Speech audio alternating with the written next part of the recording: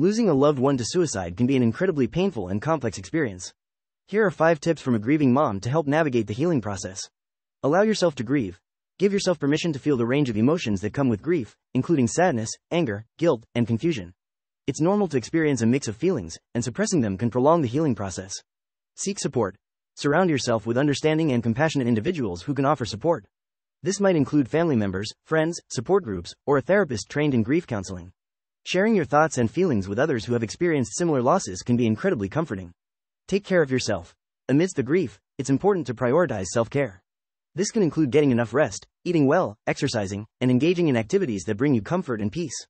Taking care of your physical and emotional well-being can help you navigate the grieving process more effectively. Honoring your loved one's memory. Find meaningful ways to honor the memory of your loved one. This might involve creating a memorial, participating in suicide prevention activities, or simply sharing stories and memories with others. Finding ways to keep their memory alive can provide a sense of connection and comfort. Be patient with yourself. Healing after the suicide of a loved one is a long and nonlinear process. There will be good days and bad days, and it's important to be patient and gentle with yourself as you navigate through them. Allow yourself the time and space you need to heal, and remember that healing is a journey, not a destination. Above all, remember that you are not alone in your grief. Reach out for support when you need it, and know that there is hope for healing and finding peace, even in the midst of profound loss.